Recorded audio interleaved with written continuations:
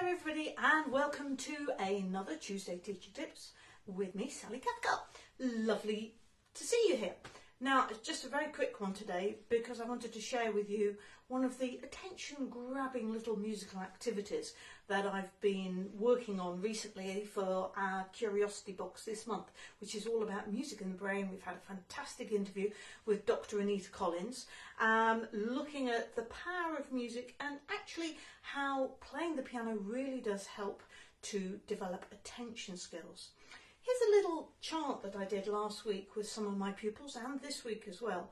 And I'll tell you once I've shown you it, just what an effect it had on grabbing the attention of one of my younger pupils. Okay, it goes like this. Apples, peaches, pears and plums, tell me when your birthday comes. January, February, March, April, May, June, July, August, September, October, November, December. So it's really, really simple. And I'm teaching online, so I'm doing this completely online, and I'm kind of leading all this. So the idea behind it is, of course, you can hear that it's got a really steady beat. And then when it gets to the different months, we do an action to show when it's our birthday. So, for example, different things you can do. You can march the beat. You get the pupil down the other end to march the beat. And then when it comes to the birthday, you have to do a star jump, okay? So if you're out there and you're watching, which I can see that quite a few people are already, would you like to join me and march the beat? And when it comes to the month of your birthday, you have to give a nice big star jump. Then continue to march the beat. You ready? Off we go. Apple, peaches, pears and plums, tell me when your birthday comes. January, February, March, April, May, June, July, August, September, October, November, December. It's very funny, I can see myself in coming up in the video just slightly later. So I hope you all did a really, really big star jump. Let's do it again.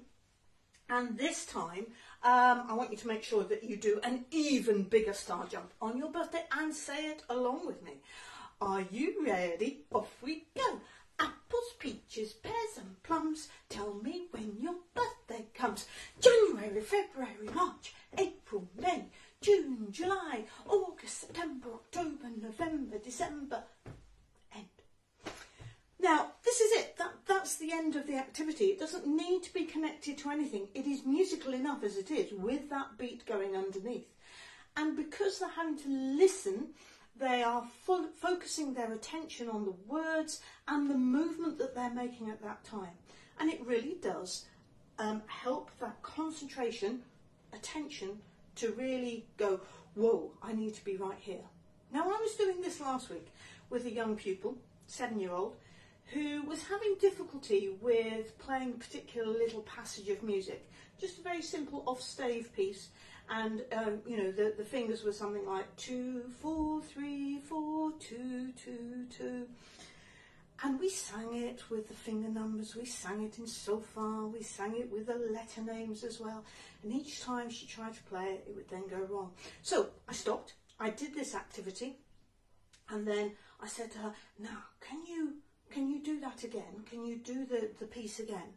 And this time, I'd really like you to pay attention to your fingers and tell your fingers, you have to tell your fingers because you are in control of your fingers. And she played it straight through and perfect.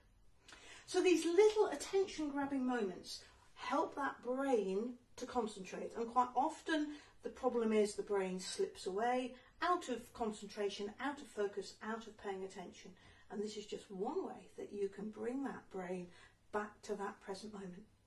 Try it this afternoon, have a lot of fun, just keep it short, keep it sweet, and just enjoy it. All right, see you soon, bye-bye.